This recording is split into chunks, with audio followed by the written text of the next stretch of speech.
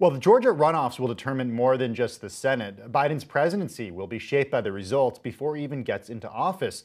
At a rally last night in Atlanta, Biden told Georgia voters that all eyes are on their state. We need you to vote again in record numbers, to make your voices heard again and again, to change Georgia, to change America again. And this is not an exaggeration. Georgia, the whole nation is looking to you to lead us forward, for real. You know it. Bloomberg's national political correspondent Gregory Quarty, who's covering the presidential transition, joins us now. Gregory, great to have you on the show. Thanks so much for being here. How will the results of today's election set the tone for Biden's presidency? Well, every president since Bill Clinton has had the advantage of beginning their presidency with control of both houses of Congress.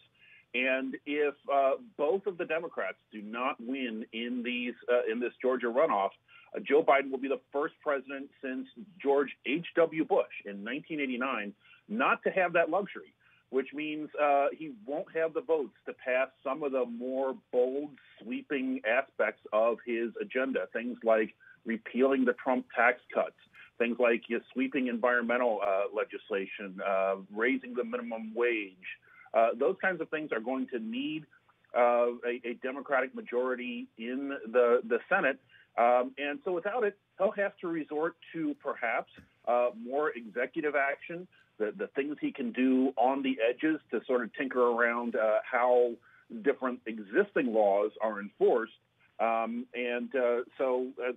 This is no exaggeration to say this will determine the trajectory of his presidency. But Gregory, this is Joe Biden we're talking about here. Somebody who was a senator for decades, somebody who was known and has been known for reaching across the aisle and getting bipartisan legislation passed. Are there moderate Republicans, who could vote with Democrats and help the Biden team with its agenda? Well, only if Joe Biden moderates some of his more ambitious proposals. So, yes, there are some moderate Republicans who he's going to have to rely on without control of the Senate to get some of his cabinet nominees confirmed, for example.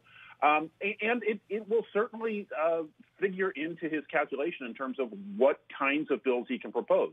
Without partisan control of the Senate, he might look towards some of these more bipartisan issues, things like infrastructure, cybersecurity, things where there is more of a potential to get Republicans to cross the aisle and vote with him, to get some of those crucial wins that presidents like to have in their first 100 days.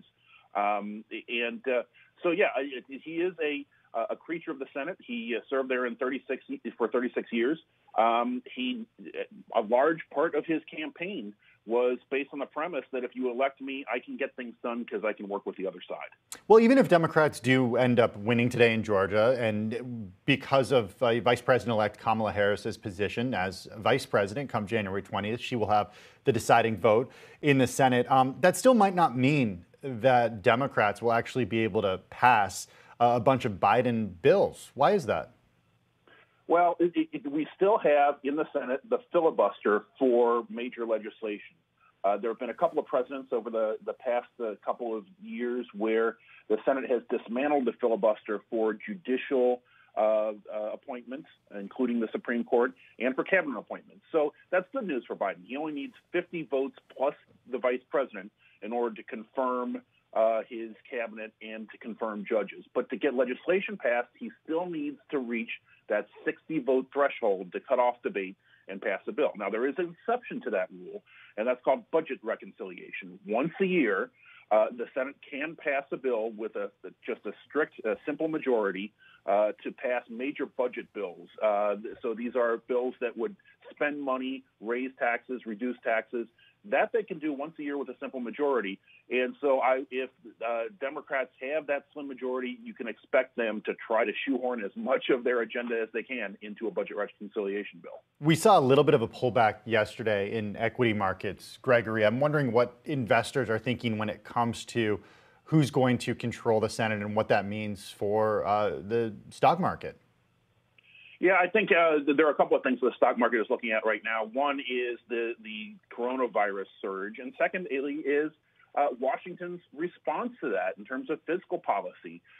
We had the last Congress just last week pass a $600 stimulus payment to individuals, but President Trump and many Democrats are looking for a $2,000 stimulus check for people. That's something that Joe Biden can support, but he's going to need a Senate that's willing to pass that. And, of course, all of that can't happen until they take office. Joe Biden takes office on January 20th.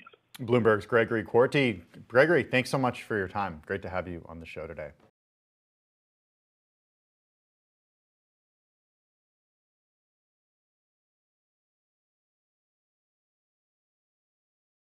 The biggest stories the moment they happen from around the globe. Subscribe to Bloomberg Quick Take now for insight in an instant.